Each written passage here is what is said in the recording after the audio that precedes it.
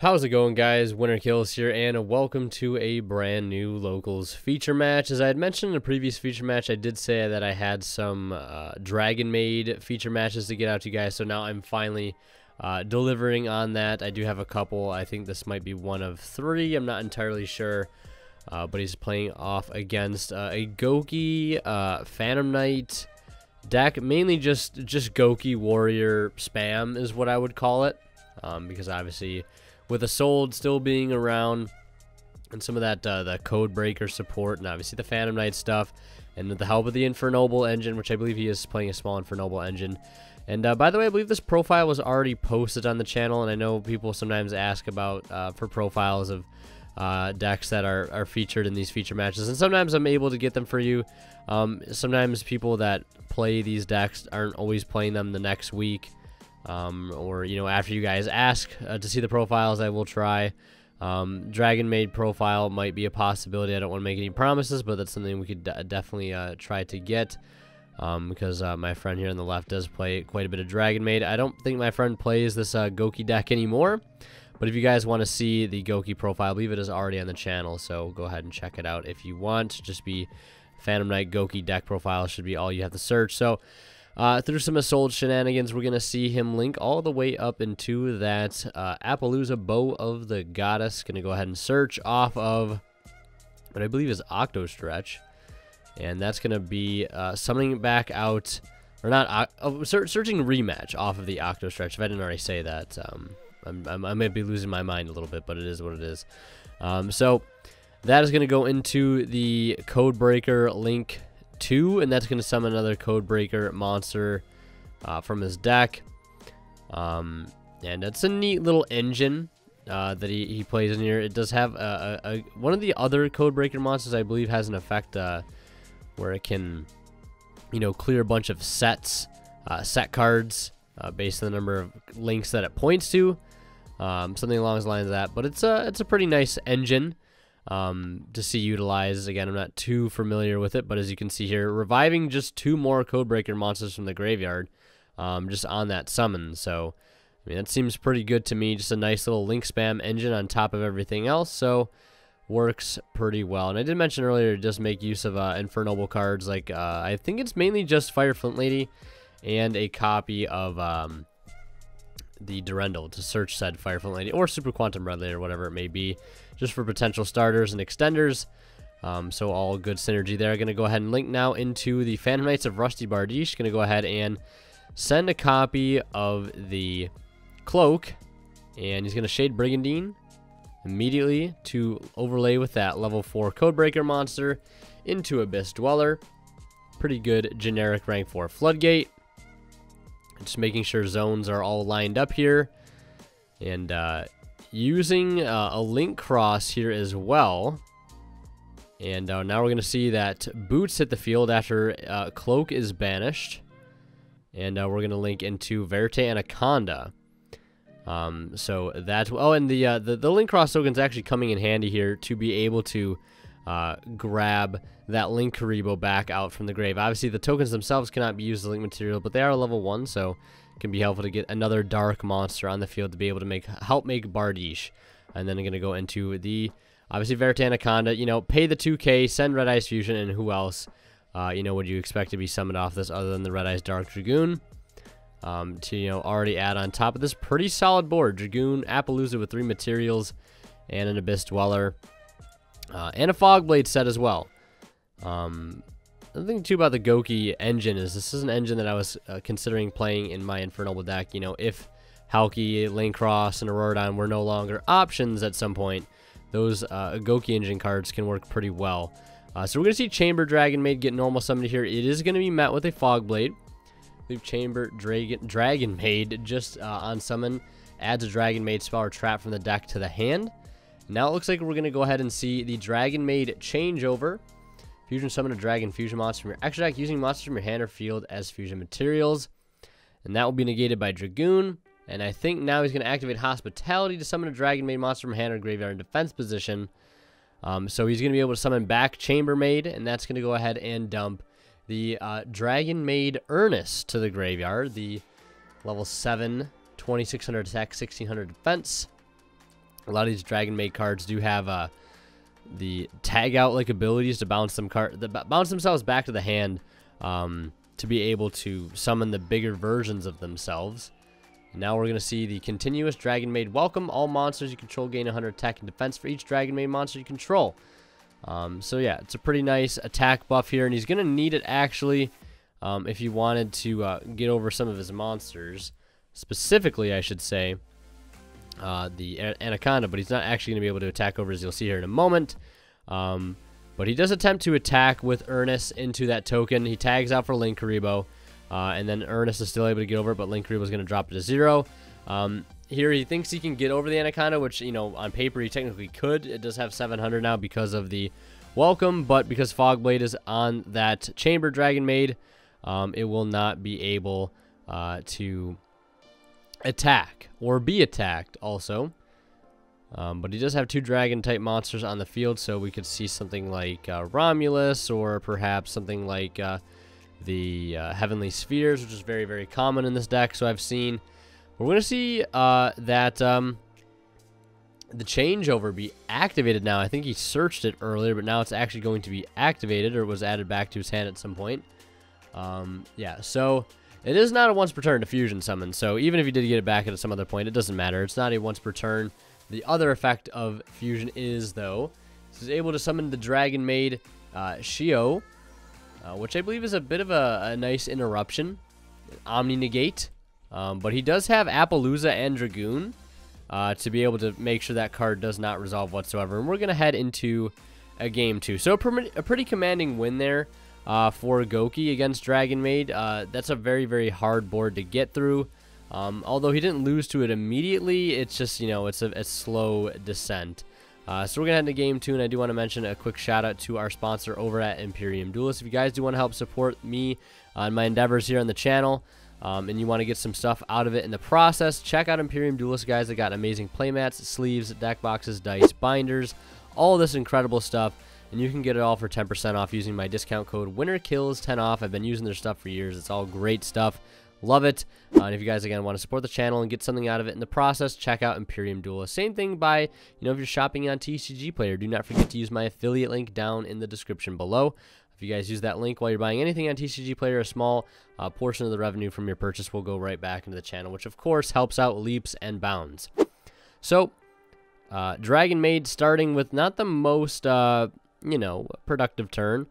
Looks like the one Dragonmaid monster foolishing the kitchen Dragonmaid, foolishing that Chambermaid to the graveyard, and Rhoda starting things off here for our Gouki player, going right into a sold, and getting plenty of searches in the process here to add some Gouki monsters. A lot of the Gouki monsters do things when they hit the grave to search other Gouki cards out, but that secondary effect of a sold looks like it's going to be hit with a fatty imperm, and I mean, the Phoenix Blade is in the grave at least, so, I mean, that's something.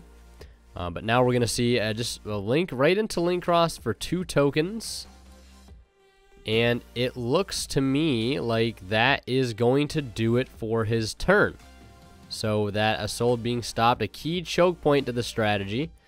We're going to see the, I believe, the, what is it, the Nurse Dragonmaid reviving that Chamber Dragonmaid.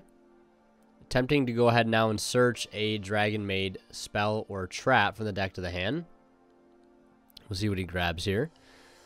And go for either the Hospitality, the Welcome, or the Changeover. This is one of those situations where, you know, capitalizing on this weak field is probably going to be the best thing to do, because you don't want him to be able to pop off and do full combo again, because it's probably not going to be broken. You got to try to put that damage in an OTK while you can. Well, it's just a Link Cross, luckily, right now. And nothing else. A lot of cards in hand, though. So, pressure is definitely on. So, it looks like he's going to add Hospitality instead of Changeover.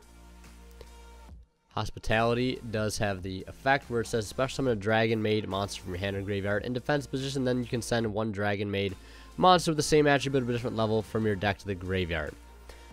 So that does set up your Dragonmaid monsters to be able to tag out, because a lot of these Dragonmaids, I believe most of them, if not all of them, can return themselves to the hand, especially summon a level 7 Dragonmaid monster from hand or grave.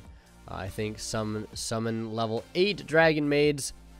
So you want to make sure you send, you know, the matching one if possible. So what we have here now is 3 Dragonmaids on board. And he's going to go ahead and search that Ernest again, but we're going to see a Nibiru at that point. After Striker Dragon hits the field, he feels like there's been, you know, perhaps a bit too much advantage to be gained. So he's like, you know what? We'll go ahead and throw the rock down right now. And there is a triple tactics talent to follow right up with that. It's like he knew he was going to do it all along. He had it set.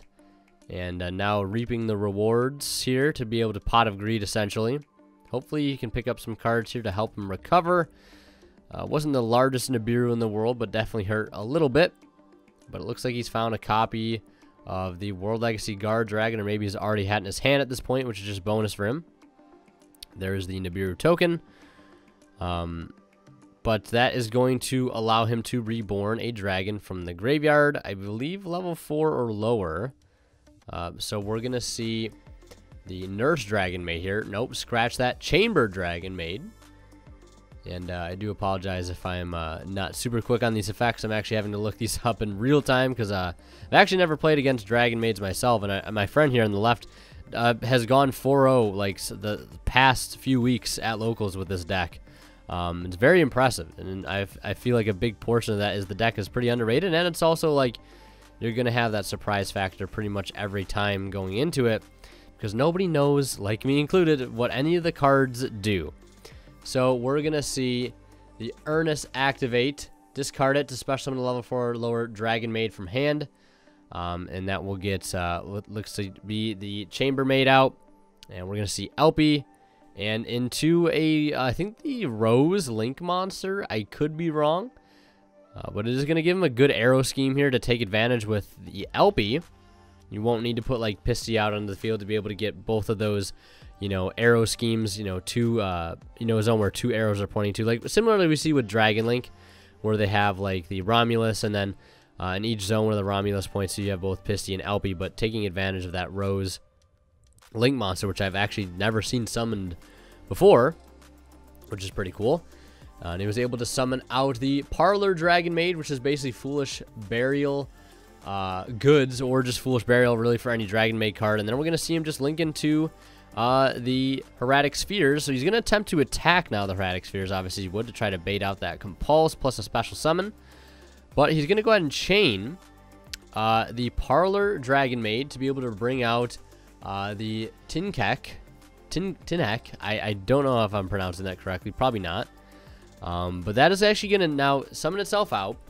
And then he's going to use Hieratic Spheres to not actually bounce the Nibiru back to his hand, because that's not something necessarily you want to do. So why not, you know, get a Dragonmaid from the deck. You know, revive another Dragonmaid in the process, get a search off Chambermaid, and bounce back your own World Legacy Guard Dragon, and then tag out into Ernest to put that Nurse Dragonmaid that you just summoned out from your deck right back into your hand. Because yes, Spheres does make the attack and defense 0 the dragon that you summon from the extra deck, but it is not negated. So he basically went almost like, I want to say +4 on that interaction right there of him just attacking in to that Spheres, all while not giving him that Nibiru back. So I do got to say that is a pretty nice play there, 100%. So here in main phase 2, we're going to see Gouki Super X attempt to activate, which I believe is just going to search any Gouki. Could be wrong. Or summon one from hand. Unfamiliar myself with the Gouki monsters, except for the 2 that I was playing for the time being in Inferno Bowl, which was just Gouki, Super X, and Octo Stretch.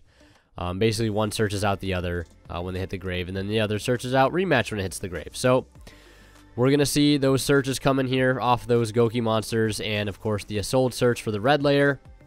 I did have to speed this one up a little bit faster than usual, just because it was a longer duel, and actually did end up going into time, but we'll get to that obviously later. And summoning out that Octo Stretch for 1, and then we're going to see Headbat summon itself. And Really seeing what the next move is going to be. If he can go for full combo here at this point, props to him. But obviously the biggest thing that he's lost this turn so far is the battle phase. Because that's obviously the phase where you attack for game. That's where most games can be won. And so that Nibiru also just sliding over his zone apparently. This is why, you know, having zoned playmats is pretty helpful sometimes for instances like this. So, I mean, it is what it is. It's not the biggest offense in the entire world. These things happen in long games. You know, game states can get a little fuzzy. Obviously, they shouldn't, but it is what it is. I'm not there to police these matches 24/7. Obviously, I'm here playing in my matches as well. So we're going to see that code breaker engine here start to activate. Summon the, I think it's like 0-day code breaker. I could be wrong. I'll look it up real quick here. Code breaker, looking the stuff up on the spot, super professional. Yeah, so we have code breaker 0-day. I knew it had 0-day in the name somewhere. But he's going to attempt to activate that effect, and we're going to see that forbidden drippy droppy to negate it. And that is pretty okay there. It's not the biggest play in the world, but it did force out a droplet that would have otherwise stopped this Appaloosa and, you know, this Verite Anaconda as well. But you have the Codebreaker Virus Berserker, Codebreaker Virus Swordsman, and then the Codebreaker 0-Day, which is actually only 3 Codebreaker cards in the game, and they all work pretty well here in the strategy. So Appaloosa with 3 negates, and then we're going to see the Dragoon get summoned out off of that Verite Anaconda. That's going to blow up that Dragonmaid monster there, the one that I can't even begin to pronounce. But he'll burn for that because Dragoon is a fair and balanced card, as we know. The Tinkek, so he will take Tinkek? I think maybe that's it, not Tinkek. Kek W, I don't know. But yeah, so he'll take 27 from that, which is quite a bit of damage to take. Parlor Dragonmaid's going to get normal summon for no effect thanks to Appaloosa. We're going to see him follow up with Dragonmaid Hospitality. Will he burn the negate here? So we're going to attempt to basically reborn a Dragonmaid monster from the graveyard.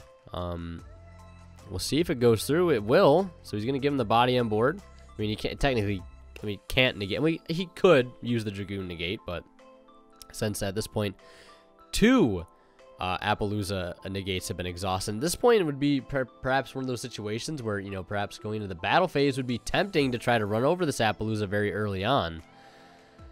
But all of his Dragonmaid monsters have very, very low attack. So that Nurse Dragonmaid is going to get negated on that last effect there. I think being special summoned from the grave off the Dragonmaid Tidying. Says bash this card from your graveyard. Special summon a Dragonmaid monster from your hand or graveyard in defense. So obviously Parlor Dragonmaid can set up this like sort of low-key monster reborn in the grave. And obviously on top of that you have Hospitality. So much reborn ability going on. And then he's going to go ahead and use that recycled World Legacy Guard Dragon to bring back the Kitchen Dragonmaid here. And just trying to see what he's got engraved now.